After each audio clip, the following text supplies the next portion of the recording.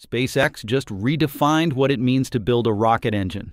Again, we've known the mighty Raptor 3 show off its record-breaking power through over 300 tests, but now, a new titan is on the horizon.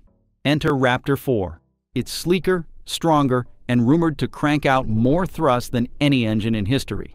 We're talking 10,000 tons of liftoff power. That's 3 times the Saturn V. But here's the kicker. Raptor 4 is still top secret. No official prototype. No test fire. Just Elon Musk teasing what could become the beating heart of humanity's journey to Mars and beyond. So what exactly is Raptor 4? Why is it such a big deal? And when can we expect to see this beast in action? Buckle up, because in today's Techmap episode, we're breaking down everything we know and everything we think we know about SpaceX's next-gen engine that could change the future of space travel. SpaceX's Raptor engines are the powerhouse behind Starship, the massive rocket designed to take humans to Mars and beyond. And the latest beast in this family? The Raptor 3. This isn't just an engine, it's a game changer. Let's break it down. Elon Musk dropped some huge updates in May 2025 about Raptor 3. And trust me, this thing is a work of art. First off, it pumps out 280 tons of thrust at sea level. That's like 560 elephants worth of power in a single engine. Compared to Raptor 2's 230 tons, that's a 21% jump. And get this, it's 36% lighter than the original Raptor 1, weighing just 1,525 kilograms. That's less than a compact car. SpaceX fired up the first Raptor 3 back in August 2024, and by May 2025, they had at least 20 of these bad boys at their McGregor test site, meaning the company had at least more than half of the Raptor 3 engines it needed to get a booster flying. Elon says Raptor 3 is built for 1,000 flights with barely any maintenance. Imagine that. A rocket engine you can reuse like your favorite coffee mug. What makes Raptor 3 so special? It's all about simplicity. SpaceX ditched the external heat shield. Yep, no more clunky shielding to protect it during re-entry. Instead, they've got cold methane flowing through internal cooling circuits. Elon called it flaming plasma that burns off any leaks safely. Plus, they're using the world's most advanced 3D metal printing to make this engine leaner and cheaper. Rumor has it, each one costs around $500,000 to build. Insane for something this powerful.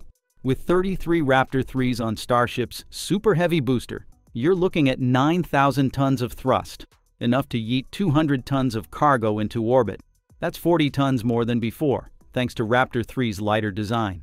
Elon's got big plans: orbital refueling tests by the end of 2025, lunar missions, and eventually Mars. This engine is the key to making Starship fly like a commercial airliner, land, refuel, and go again in hours. But wait, there's more. Let's talk about the future. Enter Raptor 4. Now, this one's still a bit of a mystery, like a sci-fi sequel we're all hyped for but haven't seen yet. Elon dropped a tease in August 2024, saying a vacuum version of Raptor 3 or 4 could hit a specific impulse of 380 seconds in a few years. That's crazy efficient for deep space missions. So, what's Raptor 4 all about? While the Raptor 3 became a reality through over 300 tests, racking up 16,000 seconds of runtime, the Raptor 4 is still just a concept. No prototype, no test firing, at least as I know. But based on what Elon's hinted, it could push thrust past 330 tons and keep slashing costs, maybe dipping below $600,000 per engine. The big focus? A vacuum-optimized version with a massive nozzle for Mars and lunar trips. Think of it as Raptor 3's cooler, more efficient sibling, designed to make Starship the ultimate interplanetary ride. On a December 2024 tweet, Elon added that with the group of Raptor 4 engines, probably 35 ones, the Starship booster is set to unleash more thrust than any rocket in history. An incredible 10,000 tons at liftoff. It is 22.5 million pound force, almost exactly 3 times Saturn V. Sticking with SpaceX's philosophy of the best part is no part, this 4th-generation design is even more streamlined, aiming to eliminate potential weak spots entirely. Now, if you thought the Raptor 3 was impressive with its 350 bar combustion chamber pressure, get ready, Raptor 4 is expected to push that even higher. Pretty mind-blowing, right? And when it comes to performance, the numbers speak for themselves. The Raptor 4 is estimated to have a thrust-to-weight ratio of about 220, with 330 tons of thrust and an estimated mass of 1,500 kilograms, easily surpassing the Merlin 1D's TWR of 180 and leaving many other engines in the dust. However, as incredible as these advancements are, there are always technical trade-offs happening behind the scenes. To make the engine work better, engineers are adding cooling systems right inside the engine parts. This means every part has to do a lot more. It has to be very strong, help with the rocket's power, and also handle really hot temperatures all at the same time. That makes designing and building the engine much more complicated. Also, fixing the engine gets harder. Before, parts were joined with bolts or flanges, which made it easier to take them apart and replace them if needed. Now, many parts are fully welded together to make the engine more reliable and stronger. But if something breaks, you have to cut through the welds to fix it, which takes more time and effort. Pushing the envelope on thrust and combustion chamber pressure means the engine hardware must survive in some of the harshest conditions imaginable. Elon Musk himself has said the Raptor operates right near the edge of its physical limits. With the goal of cutting Starship's cost per launch under $10 million in the future, SpaceX aims to reduce the cost of manufacturing the Raptor engine to below $1,000 per ton of thrust, a challenging goal that requires optimizing manufacturing processes and managing the supply chain efficiently. Anyway, the concept of Raptor 4 is still interesting. Raptor 4 is like that secret project in Tony Stark's lab. Still in the works, but we know it's going to be epic. Here's the catch. Raptor 4 is probably years away, maybe 2027 or 2028. Right now, SpaceX is all in on Raptor 3, getting it ready for Starship's next big flights. But when Raptor 4 does show up, it'll likely take everything we love about Raptor 3. Simpler design, 3D printed parts, insane reusability, and crank it up a notch. Imagine a Starship that can carry even more to Mars or zip to the moon with less fuel. That's the dream.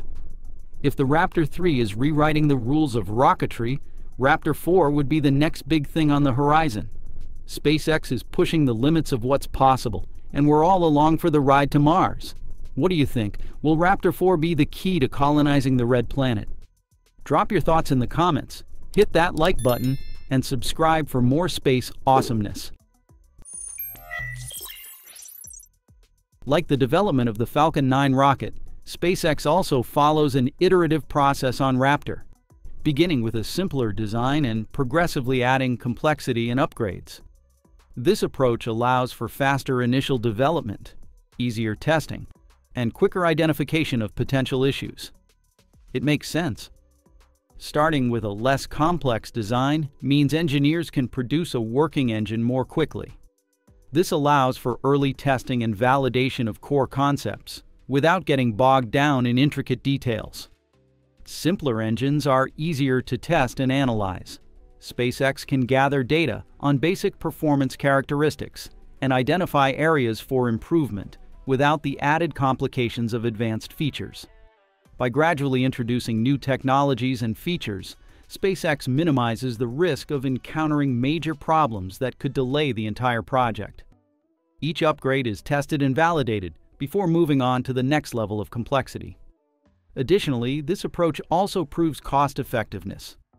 Developing a simple engine first can be more cost-effective.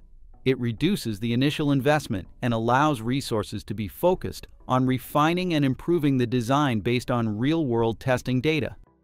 This approach reflects incremental learning, fostering a culture of continuous learning and improvement.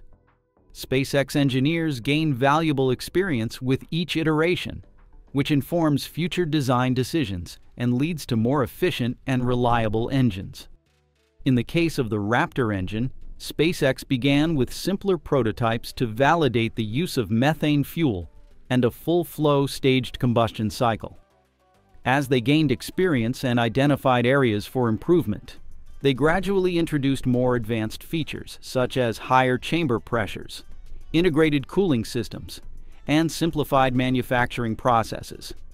Specifically, Raptor 1 was essentially SpaceX's experimental playground, the company's first major step into using methalox, a mix of methane and liquid oxygen. But why methalox? Well, most traditional rockets run on kerosene, which is kind of like diesel fuel. It gets the job done, but it's dirty. Methane, on the other hand, burns cleaner and can actually be synthesized on Mars using local resources. Think of it like swapping out gas cans for a camping stove that pulls fuel straight from the environment. Raptor 1 also played a vital role in mastering the full-flow staged combustion cycle.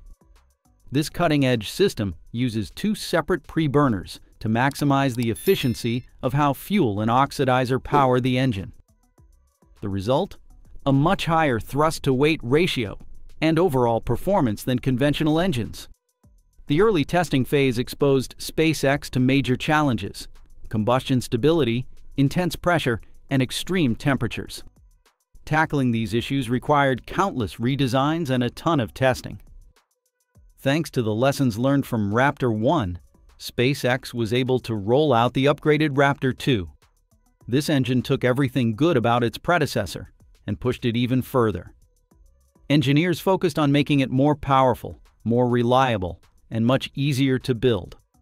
By upgrading materials and streamlining the manufacturing process, Raptor 2 became more robust and required less maintenance. New advances in metal alloys and tweaks to critical components like the turbopumps and injectors made it a game-changer for both performance and reliability. All of that led to the birth of Raptor 3, the heavyweight champ of rocket engines. Imagine a semi-truck of space propulsion. Simpler, stronger, smarter. Raptor 3 shattered records with a combustion chamber pressure of 350 bar, easily outclassing legendary engines like the F1 70 bar, the RD-180 267 bar, and the RS-25 206 bar. It can push out an estimated 269 tons of thrust, or 593,000 pounds, and actually hits 280 tons at sea level, and an insane 306 tons in the vacuum of space. What's wild is how much cleaner and more minimal the design is. Many of the complex components in Raptor 2 have been either hidden, simplified, or outright removed in Raptor 3. A big change is the internal cooling system. It eliminates the need for a bulky heat shield, which also means they ditched over 10 tons of fire suppression equipment. Raptor 3 is also built differently. Instead of using bolts like older engines, which are like screws in IKEA furniture, it uses welded joints. Imagine superglue for rocket parts. It's much stronger and lighter, though a lot harder to take apart for repairs. That's the trade-off: peak performance at the cost of flexibility. But if you're gunning for Mars, that's exactly the kind of engine you want.